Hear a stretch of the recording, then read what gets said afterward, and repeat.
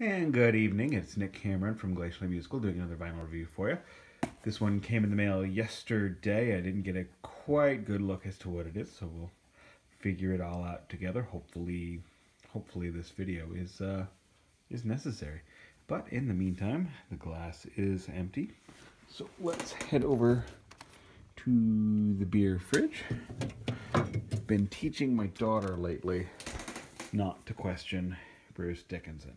So today, in order to not question Bruce Dickinson, I will be enjoying an Iron Maiden Trooper beer, which I found out from his book, What Does This Button Do?, that Bruce Dickinson had a very significant job, a very significant hand in making the Trooper beer. And presumably the follow-up, which I believe is a stout. Haven't had it, don't know for sure. But it is Iron Maiden stuff, so you know that the art is cool. Figured it was darker. Well, let's take a look and see what we got on the inside.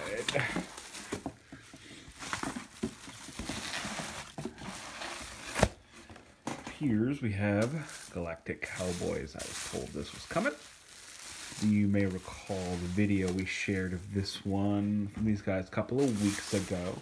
It was good progressive heavy metal, which theoretically the Trooper beer should go very well with some nice progressive heavy metal. That's exactly what Iron Maiden was. Galactic Cowboys they've been around for a while, but they're not somebody I am terribly familiar with. This is their first album with the original lineup in 17 years. Interestingly enough, that was how long Kiss had been apart when they got back together. Dig the cover art. The American hat is nice. And the gas mask is exceptionally cool. Reminds me a lot of what we're going through now. Well, let's take a look and see what's on the inside. This does come with a download code, as the hype sticker pointed out. Don't know if you saw that. I apologize for my voice. I am still a little bit stuffed up. Still a little bit stuffed up from this cold I got during the holidays. It is gatefold. It is a dual LP. All the lyrics are inside. There are the gentlemen there. Nice photo of them. Move some stuff over. Get a little extra room here. Pour out a little bit more beer.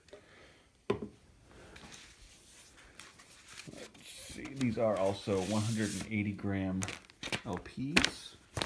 A little bit of a split on LPs.